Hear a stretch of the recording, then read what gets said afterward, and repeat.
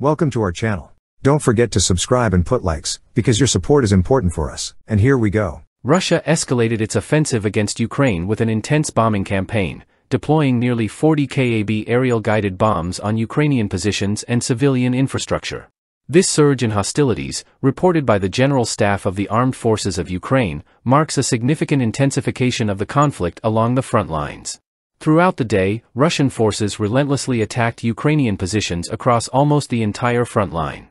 Kharkiv, a major city in eastern Ukraine, bore the brunt of these assaults, experiencing 4 major attacks involving rockets and aerial-guided bombs. Missiles struck central parks and dense residential areas, causing widespread destruction and panic. A hypermarket was hit by 2 KAB bombs, illustrating the indiscriminate nature of the attacks.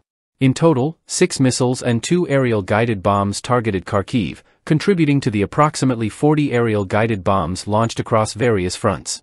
The KAB series of laser-guided bombs, developed by Russia, are known for their precision and destructive capability. These bombs are designed to be dropped from aircraft and guided to their targets using advanced laser guidance systems. The KAB 500L, a lightweight variant, is particularly effective against stationary targets such as buildings and bridges. With a maximum range of 30 kilometers and a high explosive fragmentation warhead, it has been a staple in various conflicts, including the Syrian civil war. Another variant, the KAB 500KR, utilizes electro-optical TV guidance and operates on a fire-and-forget principle. This bomb features scene-matching area correlation (SMAC) technology, allowing it to effectively target low-contrast objects.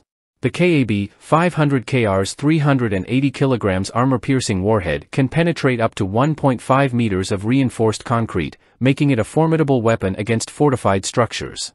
The KAB 1500 LG-FE, a larger and more powerful bomb in the KAB series, weighs 1,525 kilograms and employs a semi-active laser guidance system. Capable of destroying a wide range of military and industrial facilities, it is compatible with advanced Russian aircraft like the Su-30, Su-34, and Su-35.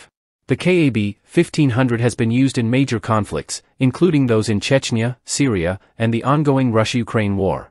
The most intense clashes on May 25 were recorded in the Kupiansk, Pokrovsk, and Kharkiv directions. Ukrainian troops on the Kharkiv axis successfully repelled 6 attacks, with 4 more ongoing.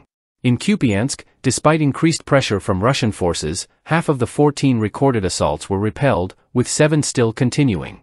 The Lyman direction saw 5 attacks, one of which is still ongoing.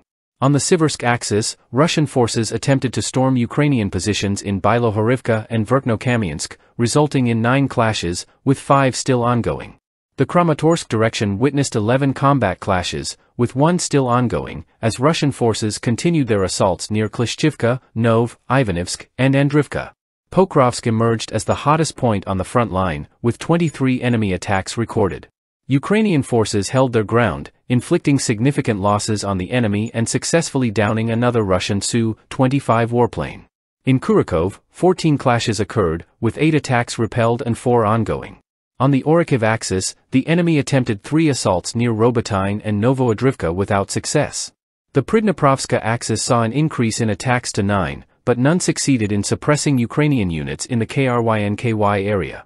In other areas, the situation remains largely unchanged. The escalation on May 25, 2024, underscores the intensity and complexity of the ongoing conflict between Russia and Ukraine. The deployment of nearly 40 KAB aerial-guided bombs and the relentless assault on Ukrainian positions highlight the severe and ongoing challenges faced by both military and civilian populations in the conflict zones.